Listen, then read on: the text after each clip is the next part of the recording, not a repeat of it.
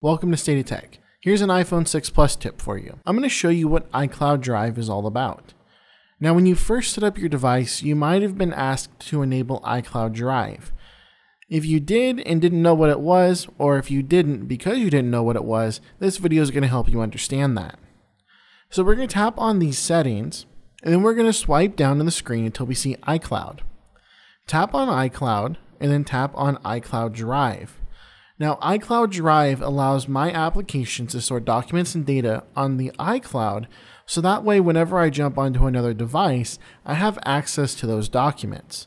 So you can see I have apps, I have games, I have different video photo editing apps.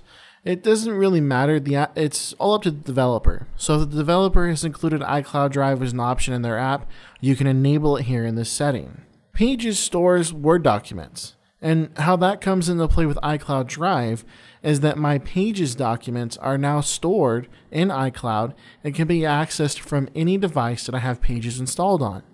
So if I have an iPad and an iPhone and a Mac, whatever document I start off on, say I'm creating a Word document on my Mac and I save it, and when I come onto my iPhone or iPad, if I open Pages, those documents will now be available on my other devices. And then I can start editing the document from my iPhone and then save it, come onto my Mac, and it's going to be updated, ready for me. And there are other ones like picture applications that you might actually start making an edit on your iPhone and pick it up on your Mac or pick it up on your iPad. It doesn't really matter. This is iCloud Drive, and I think it's really convenient. It's really useful because you can store those documents in the cloud and then access them from whatever device you would like to. And you even have the option of using cellular data, so that way it'll upload no matter where you are. But if you're on a tiered plan, I might suggest checking that off and only using Wi-Fi. And then if you don't want applications using iCloud, all you have to do is toggle them off over here on the right-hand side of the screen. And there's even options if you do not want to use iCloud Drive.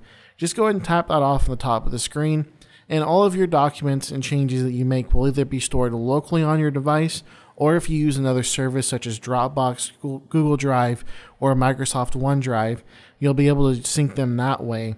But iCloud just makes it easier if you're already using all the Apple devices.